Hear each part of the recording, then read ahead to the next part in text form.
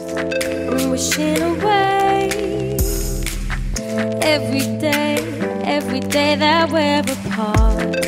What can I say when I know I should be living every second like it's my loss? All we had is amazing days, but it comes and goes like an airplane. I'm done with smooth doses, dipping my toes in. I'm about to die from the white cliffs of Dover. Sometimes I wish I was Jesus. I'd get my Air Max on and run across the sea for you. Some nights I just need to see you and cuddle in your arms. Your arms. I got a little bit all alone, yeah, but a little bit is not enough, not enough. No. Sometimes I wish I was Jesus. I'd get my Air Max on, Max on. I'm coming your way. I don't care what I'd have to exchange for you. If I knock on your door, you won't have time to open it before I make love to you. Is this all about quality? True, but I need bigger quantity too. Done with small doses, dipping my toes in. I'm about to run across the ocean. Sometimes I wish I was Jesus. I get my Air Max on and run across the sea for you. And some nights I just need to see you and cuddle in your arms, your arms. I got a little bit all alone, yeah, but a little bit is not enough, not enough. No. Sometimes I wish I was Jesus. I get my Air Max on, Max on. I'm hoping for a miracle. I really need to see my Bella. A little bow with a telescope, or maybe I can get there if I get my Air Max on, Max on. Some my laces up tight, maximum. Yeah, I'ma get my Air Max on, Max on, and run across the sea for you. Sometimes I wish I was Jesus. I'd get my Air Max on and run across the sea for you. Some nights need to see you and cuddle in your arms. Sometimes I wish I was Jesus. I'd get my Air Max on and run across the sea for you.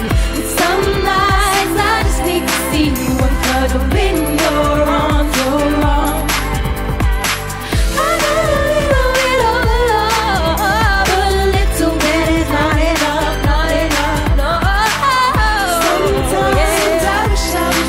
I get my Air Max on, Max on. I get my Air Max on.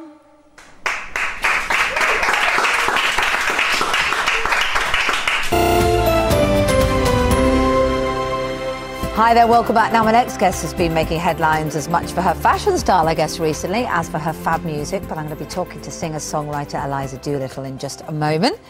But let's take a look at this.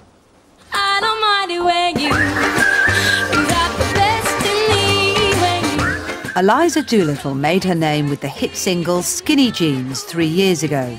In the same year, her self-titled debut album went platinum, and the next single, Pack Up, went to #5 in the charts. I don't care what the people may say, what the people may say about me. Since her first album, Eliza's been on a world tour and performed at some of this summer's big music festivals.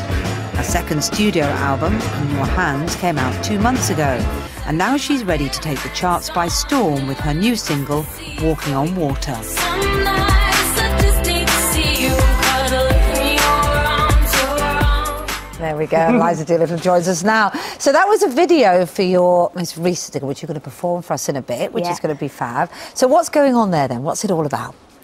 What, the song? Yeah. Oh, it's a love song, you know. It's just pure love, which is good, I think, because they're the best ones.